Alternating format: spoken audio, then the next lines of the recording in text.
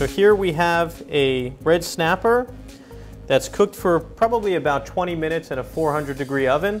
And to fillet it, we're just gonna kind of run a knife right down the backbone.